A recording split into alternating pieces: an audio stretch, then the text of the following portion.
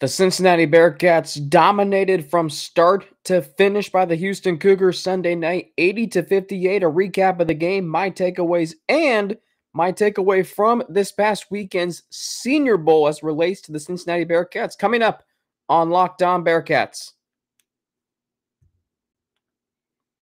You are Locked On Bearcats, your daily podcast on the Cincinnati Bearcats, part of the Locked On Podcast Network, your team every day.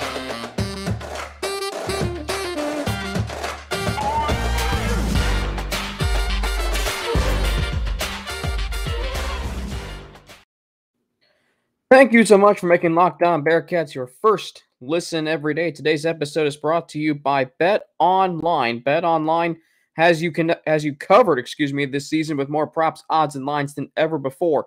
Bet Online, where the game starts. Alex Frank here with you as we are going to recap the Bearcats' 80-58 loss to Houston Sunday night on the hardwood in men's basketball. We'll also get to my takeaways from this game. I'm not upset. I'm not mad. I'm just disappointed that that Cincinnati got, let's just say it, dominated. Houston is really good. I mean, they are the absolute class of this league right now, and I don't see any team realistically having a shot, maybe SMU, of Houston being of anybody overtaking Houston to win this conference. So we'll get to that. And then the Senior Bowl happened this weekend. A big thing, a big picture takeaway for me, which we'll get to. But first, a recap of the Cincinnati versus Houston game last night. I mean, let's start with Houston. We knew coming in, and I told you all this on Friday, Houston's very good. You look at the numbers, and you look at the just the schedule, the fact that they only had 2 losses coming in, 1 by 1 point, 1 by 2 points. So that told you everything you needed to know right there and then. But we look at this game. We look at this game Sunday night. Sorry about the pauses there. I was just making sure my volume's good, which we're good. Anyway, for Houston, we knew they could score. They were averaging around 76 points per game. They scored 80. Fabian White Jr. with 22 points. Jamal Shed with 17 points. And then Tazi Moore with 13. So Houston had 3 scorers. Kyler Edwards, by the way, only had 8 points. And Marcus Sasser, their leading scorer still on the season, didn't even play. Josh Carlton only had 8 points. But they also got Robert Chaney with 10 points off the bench. Rebounding battle, Houston pulled down 38. The Bearcats only had 26. But that's because a lot of shots Houston threw at the rim went in. They were 32 of 60 from the field. That's 53.3%. They were 8 of 21 from downtown. They were 8 of 11 from the free throw line. If there's one thing Cincinnati did do well in this game, it's that they did not foul. But Houston also made a lot of shots. Sorry about that advertisement there. It's a car company that, well, maybe I'll end up buying a car from there one day. Anyway, Cincinnati, they were led by David DeJulius, who played really well. Was the reason why Cincinnati was able to turn a 21-point deficit in the first half early and make it a game. This was an 11-point game at the half. This was a 42-31 game, and then Jeremiah Davenport hits a 3 to start the second half on the Bearcats' first possession to cut it to 42-34. And at that point, I was like, okay, this is, a game here. Maybe Cincinnati is going to hang around and maybe close strong and win the game. But that's ultimately not what happened. Because Houston gradually built the lead up into the 20s. and they closed the game out. They outscored the Bearcats 38-27 in the second half. So they outscored the Bearcats by 11 in each half to win the game 80-58. DeJulius had 25 points. He was a perfect 12 of 12 from the free throw line. If the Bearcats, again, one thing they did well, they didn't foul Houston, and they got to the free throw line themselves. DeJulius finished with 25 points, 6 of 14 from the floor. The next closest score, this is the problem. This is the problem for Cincinnati. And what separates them from Houston is they'll get a great performance from one player on a given night. Houston will get 3 or 4 good performances. The next closest score to David DeJulius was Jeremiah Davenport with 9 points. But he was a dismal 3 of 12 from the field. 3 of 12. The leading rebounder for Cincinnati, Odio Guama. He came off the bench. 5 rebounds, 4 points.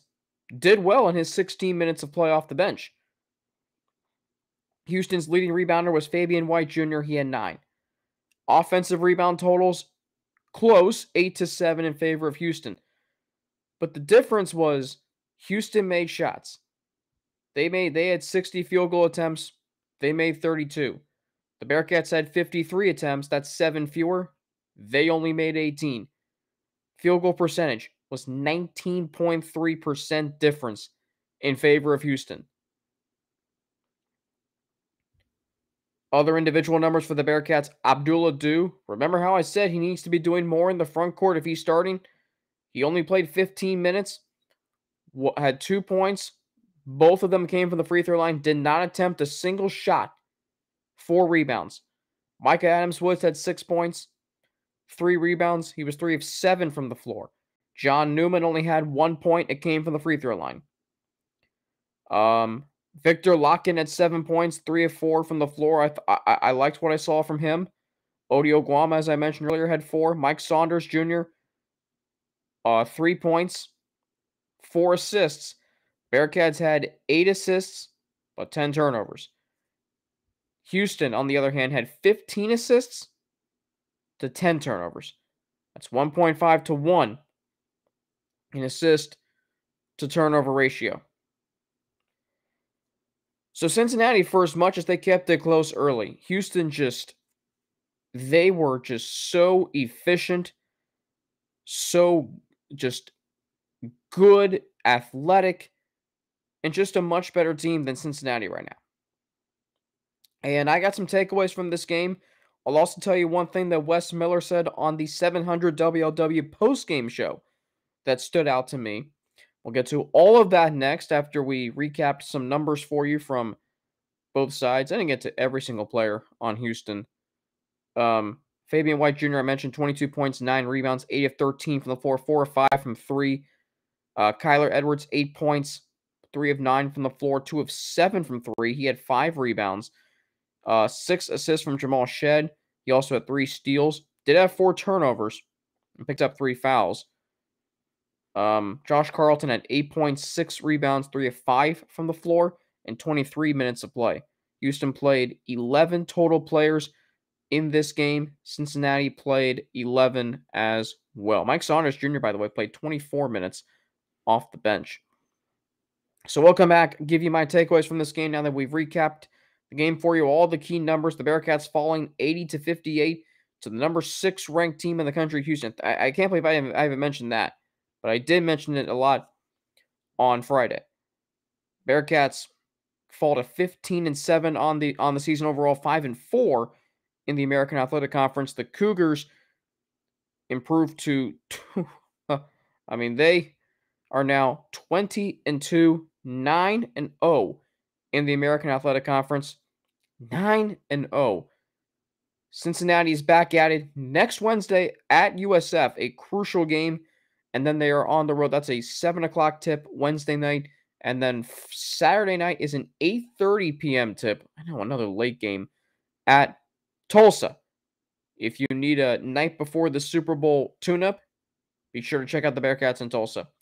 My takeaways are next when we are after this live read, and advertisement, because first, I want to tell you about betonline.net. BetOnline has you covered this season with more props, odds, and lines than ever before as football continues its march through the playoffs right to the big game in 6 days.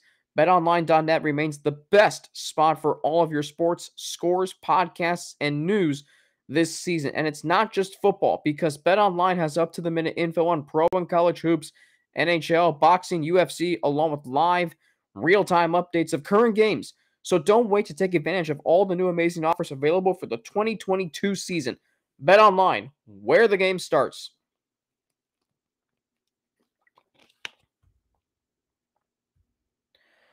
It's Super Week, brought to you by Get Upside, and there's no better place to get coverage of the big game than the Locked On NFL podcast. Locked On Bengals and Locked On Rams are in LA all week covering the big game. Of course, our good friends Jake Lisco and James Rapine from Locked On Bengals, they're in Los Angeles for Super Bowl 56. The Bengals taking on the LA Rams Sunday night, 6:30 p.m. on NBC. Of course, you can also hear the game live locally on ESPN 1530, 1027 WEBN, and 700 WLW, and all across what is known as the First Star Logistics Bengals Radio Network. Dan Horde and Dave Lapham, Wayne Box Miller with the call starting at 6:30 from SoFi Stadium in Inglewood, California. It's hard to believe we are 6 days away from Super Bowl 56. You know what's great about this is the Super Bowl Sunday, and it's exactly 1 month removed, or not 1 month removed, it's 1 month away from Selection Sunday. So once football season ends and you wonder what the heck you're going to do on Sundays, well, college basketball is nearing the best time of the year, and in my opinion, the best time of year in the sports world, and that's March Madness. So, or the month of March. So many high-level games, so much intensity for one whole month. Anyway, if the Bearcats are going to play in the month of March, they are going to have to turn some things around. I like this Bearcats team, I really do, but Wes Miller said something on the postgame show on 700 WLW that really stood out to me. He said that Houston played with a different effort level last night, and I believe that. And watching the game and seeing how easy Houston made it, seeing how efficient they ran their offense, as Terry Nelson, the Bearcats color analyst on radio, pointed out, seeing how every shot they threw at the rim, regardless of the degree of difficulty, the arm angle, it somehow went in. That's a team that is finessed. They are, I don't want to say fully developed. There's still a lot of season left to play. And Houston is going to face some really good teams in the NCAA tournament the further they go, which I do believe they will go far, just as they did last year when they went to the Final Four. The effort level that Houston plays with, the intensity that they play with on every single possession is a very difficult to play against. You have to play 40 total minutes to beat Houston. And like I mentioned on Friday's show last week, the games the Bearcats have won against Houston over the years, it's not like they've been walks in the park. I mean, they won 2 games in 2018 when they were really good, Cincinnati, when they were what Houston is now, a top 10 team. The first time they beat them, they had to come back from an 18-point deficit in the first half. That was at home. The second time, it was a 56-55 grinded-out game in the AAC championship game of the conference tournament. 2019, they win by 12, but it's not like Houston didn't put up a fight. And then in 2020, the Bearcats had to come back from down 15 with 13 minutes to go at home. This is not an easy team to play against. I didn't think the Bearcats got, run out of the gym last night. I thought they held their own in the first half. When it was 33-12, I was like, oh, this game's over. But the next thing you know, the Bearcats outscored the Cougars by 10 to get the game within manageable reach. It was then 42-31, and you're thinking, okay, they're down 11, They're not getting embarrassed. You don't feel like they're going to get blown out in this game like you did like you did last year when you watched the Bearcats go up against Houston. Like this is a team that like I've said all season. They're competitive. They'll play hard, but they don't have that true alpha. They don't have that true alpha. If David DeJulius' 25 points is not enough to keep this game within 10 points, let that tell you something. And that's no knock on David DeJulius. But this team simply just isn't good enough to compete with Houston. The teams that beat Houston over the years, even the 2020 team, which if they had played Houston again, I don't think they would have won. But that team at least had Jaron Cumberland and Trey Scott, senior leaders who had played in so many of those games before they knew what to expect. And there was still that alpha mentality within the program. There just isn't that right now. There's an effort. I'm not saying the Bearcats are not giving full effort. But considering that they lost at Temple and they barely escaped ECU, this result was expected. I said 82-63. It was 80-58. This is why I'm not mad or upset. I'm just disappointed that it turned out the way it did.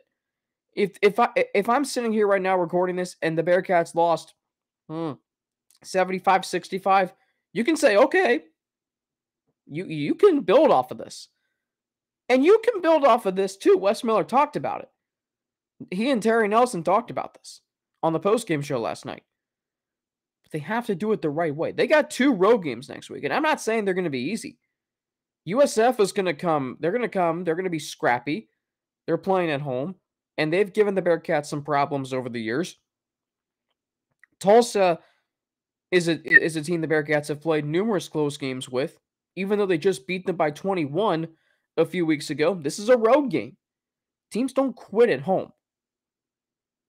Unless you're the Pittsburgh Steelers in week 3 against the Bengals this year, as Tyler Boyd said.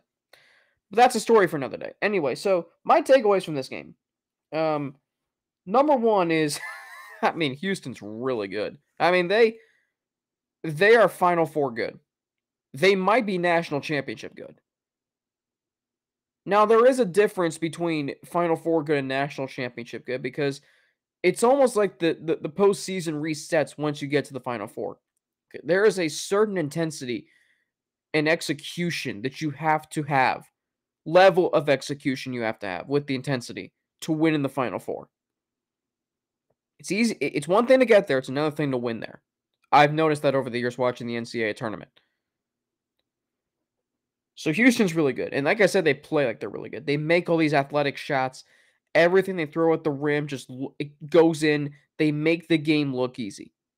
I'm not saying that this is the Houston teams from the mid-80s or the early to mid-80s. Phi Slam and Gem. I wasn't alive for them, but I've heard about them. I've seen the 30 for 30. Survive and advance.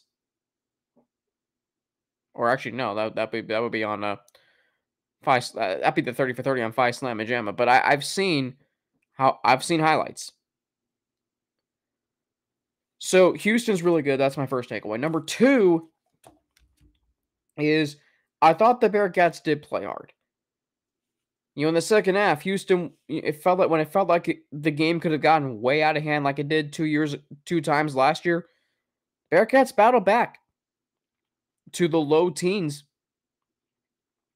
in the deficits. So I liked that.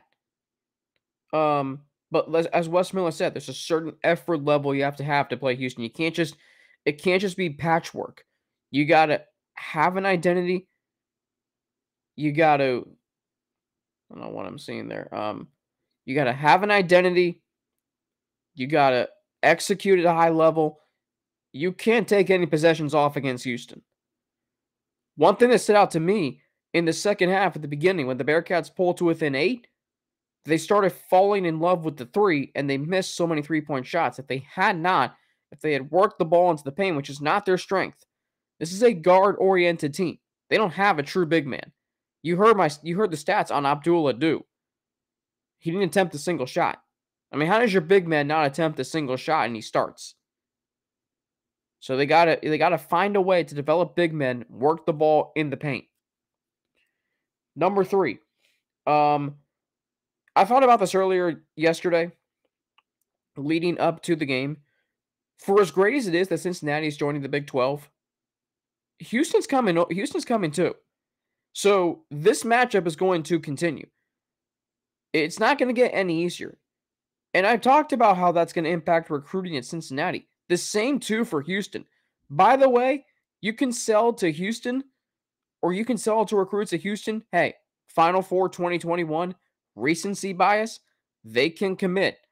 Based on that, Cincinnati, again, hasn't made a Final Four since 1992. They've only made one Sweet 16 since 2001. For as successful of a program as Cincinnati is, they now have a kryptonite in Houston. And for so many years, Cincinnati was the kryptonite for many teams in their conference. Now, Cincinnati's kryptonite is Houston. And it's not... Houston's going to get their recruits. They're going to get everything Cincinnati's going to get in the Big 12. And until Cincinnati can play at the effort level that Houston's playing at, those results might continue once both teams join the Big 12. Number 4, they didn't get blown out. That's at least. At least they didn't get blown out. Because last year they did it twice. You know, losing by 22, yes, is a blowout, technically. But at least they kept it closer, and you felt like they had a chance. That's how I look at it. So they did get blown out technically, but I felt like they had a chance. But number 5, they got a long way to go. I mean, this is now February 7th. Selection Sunday is in 41 days. As of now, the Bearcats are not getting their name called unless they go on a miraculous run through the rest of conference play. I think we're at a point now where Cincinnati is going to have to win the AAC championship to get to conference play or to get to the NCAA tournament. I think we're at that point. More on that tomorrow and this week. But they got a long way to go. If they want to be at the level that Houston's at, they're not where they were when they were beating Houston consistently just a couple years ago. They're not. They didn't get blown out. They played hard and they, competed. But they just got to ramp up the effort level and execute better to beat this Houston team because there is no margin for error when you play this team. The Senior Bowl happened this weekend. We'll get to my reactions and big takeaway next here on Locked On Bearcats. But first, this is the time of year that I've pretty much given up on all of my New Year's resolutions. First off, I don't make New Year's resolutions. Finally coming out with that. But not this year because I'm sticking to my resolution to eat right thanks to Built Bar. It almost feels like it's not really a resolution because I actually enjoy eating them, and I do. Have you tried the Puffs? Because if you haven't, you're missing out on one of Built Bar's best tasting bars. Puffs are the first ever protein-infused marshmallow. That sounds good. They're fluffy, they're marshmallowy, they're not just a protein bar, they're a treat. And they're covered in 100% real chocolate. Puffs are a fan favorite with some incredible flavors. Yummy cinnamony churro, coconut, marshmallow, banana, creme pie. So good. These are going to be your new favorite. All Built Bars are covered in 100% real chocolate. Yes, Puffs included. 100% real chocolate. They only contain 130 calories, 4 grams of sugar and net carbs each, and 17 grams of protein. And you got mint brownie, coconut almond, and new for this month, how about this? White chocolate cookies and cream. Oh, that sounds good. They are all delicious, and new flavors are coming out all the time. If you think a flavor might be good, they'll make it. It will be delicious, and it will be good for you. At Built Bar, they're all about the taste. They make it taste delicious first, then figure out how to make it healthy. Now, why would you not want to try that and make that a New Year's resolution? I know I'm going to, and I don't know how, but they pull it off every time. I mean, they get the deliciousness first, then healthy? What other food does that? I don't know. Built Bar does. And you can go to Built.com, use promo code LOCKED15 and get 15% off your order. Use promo code LOCKED15 for 15% off at built.com.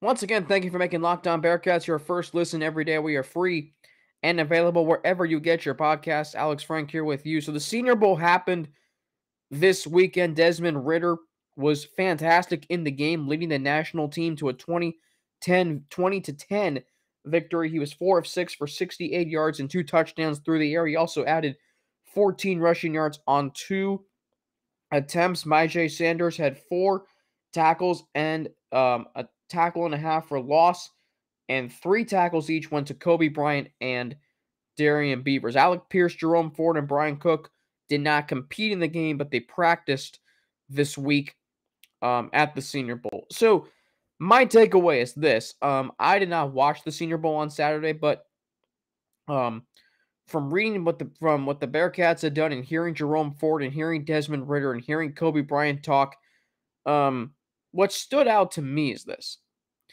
You know, in this city, and this is going back to how the city and the perception has changed of Cincinnati sports. In years past, it'd be nice if Cincinnati sent a player or two to an event like this. You'd be like, oh yeah, you know, Cincinnati's being represented, but it probably wouldn't amount to much. That player maybe would do some notable things, but it just felt like they were another player there. No offense to anybody who has over the years. But now, with the Bearcats being a college football playoff caliber program, this is the standard where we're going to send multiple players to events like this, and we're going to have a player stand out in this game. Desmond Ridder threw 2 touchdown passes. The national team scored 2 touchdowns in the game, and Ridder was responsible for both touchdown throws. In years past, like, you would hope that a player or two would get drafted. I remember I did an article for the News Record when I wrote for them at Cincinnati. And I remember one of my assignments was to do a draft preview. And this was in January. And I go through the names who might get drafted. At that time, it was guys like Lyndon Stevens and Corey Cunningham. And you were just hoping to hear a Bearcat get drafted within the draft in the 7 rounds. Now you're hoping that a player can get drafted in the 1st round like Desmond Ridder and Sauce Gardner, who I do believe will be drafted for sure in the 1st round. That's how far this program has come. It's no longer just, you know, oh, yeah, it's nice when a player gets drafted. No. The expectation is, and Desmond Ridder said this earlier this week, that he hopes this university can continue to be a great place that churns out these athletes. That's what the expectation is.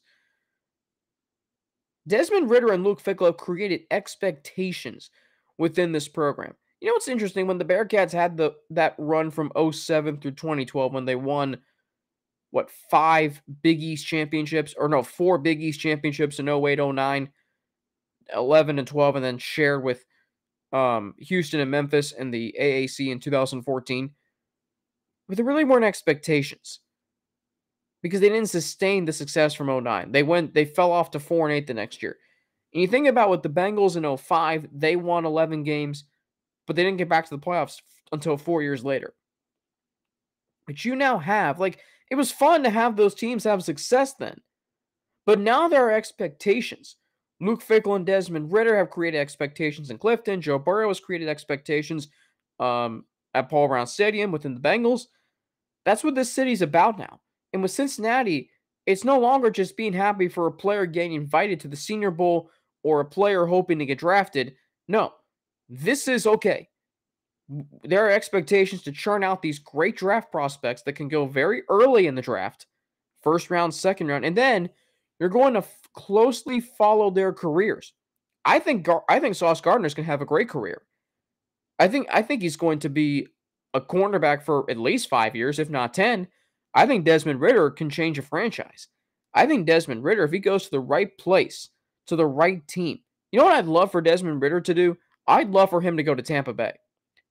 I'd love for him to go to Tampa Bay, inherit a great offensive system. If Byron Leftwich stays his offensive coordinator, whoa, that's good.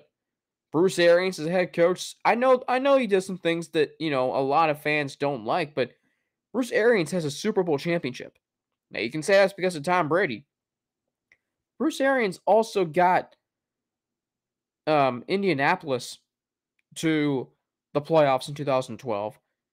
Arizona had some good years under him. They made the playoffs twice. He also won a Super Bowl as the offensive coordinator for the Steelers in 2008.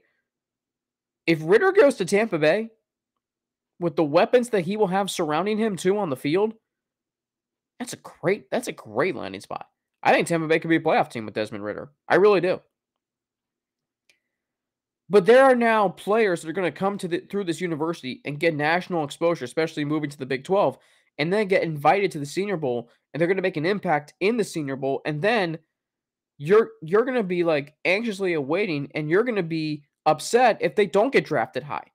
No longer are you just going to be happy if a player or two gets invited to a bowl game like this, or event, a college all-star event after the season, and get drafted maybe in the 6th or 7th round. No, the expectations have changed. You can come to this university and get drafted in the first round or at least on day 2 when you're probably still invested in the NFL draft if you're a casual fan. That's what you want to see. That's what makes this university so hot right now when it comes to college football. More on college football, more on college basketball this week. I'm hoping to have on a special guest this week, and that is, she is new to the Locked On Podcast Network, but she is doing great already. Locked On LSU host Caroline Fenton hopefully going to join me this week because she covered Joe Burrow and Jamar Chase when they were at LSU in 2018. So we'll get some insight from what it was like to cover them when they were at LSU and other related topics. Hopefully sometime later this week. Game preview of the Bearcats USF game on Wednesday. Recap on Thursday. Game preview of the Tulsa game on Friday. Of course, a lot of Super Bowl talk this week. Super Bowl opening night is tonight on NFL Network. The Bengals have a pep rally at Paul Brown Stadium tonight at 6. Bengals line can be heard live on 700 WLW. They're doing a live broadcast of the show tonight from Paul Brown Stadium leading up to the rally. As always, you can follow me on Twitter at Frankie_Natty, as you see, NNADI. You can also follow the Locked On Bearcats Twitter account at Locked On Cats. You can also follow me on Instagram, AlexFrank9_, and email me at alex3frank@gmail.com. Thank you for making Locked On Bearcats your first listen every day. Now make your second listen Locked On Bets, your daily one-stop shop for all your gambling needs. Locked On Bets is hosted by your boy Q with expert analysis and insight from Lee Sterling. It's free and available wherever you get your podcasts. We will be back tomorrow with more college football and basketball news here at the University of Cincinnati. Maybe check in with our good friends from Locked On Bengals, James Rapine and Jake Lisco from LA.